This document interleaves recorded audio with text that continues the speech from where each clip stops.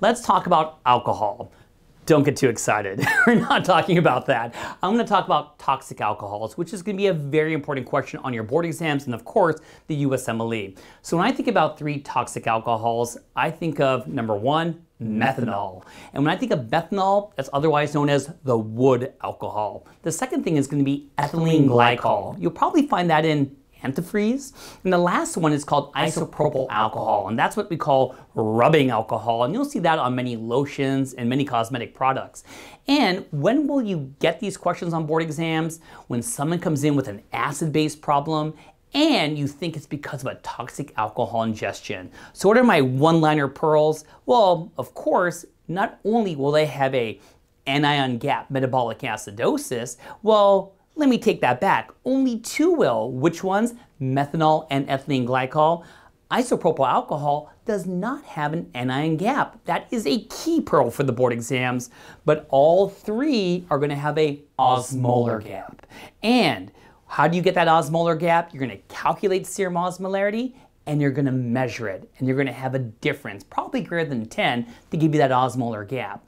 But what is my take-home message is, well, if you suspect it, is it really the methanol? Is it really the ethylene glycol causing all the damage? The answer is, it isn't. It's really the metabolites, the breakdown products. So let me integrate a little biochemistry. So when we talk about methanol, what is the breakdown product of methanol? Oh, you guys are amazing. It's formic acid, and that can damage almost any organ in the body, especially the eyes.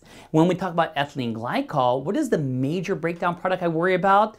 Oh, you got it, oxalic acid. That can affect every organ in the body, especially the kidneys. So how do we treat it? Well, stop drinking, first off, that'll always be a good thing, but someone is gonna mention alcohol. And you're right, in the olden days, we gave alcohol because the enzymes will break down the alcohol, not this toxic alcohol. But you know what? In the hospital, we don't like giving out vodka and Jack Daniels in the hospital. It just doesn't work out too well. So we use things like an antidote. And who could tell me what is the antidote for methanol and ethylene glycol toxicity? Oh, I heard it right through the camera. It's fomeprazole. Step 1 pearl. How does fomeprazole work? What enzyme does it inhibit?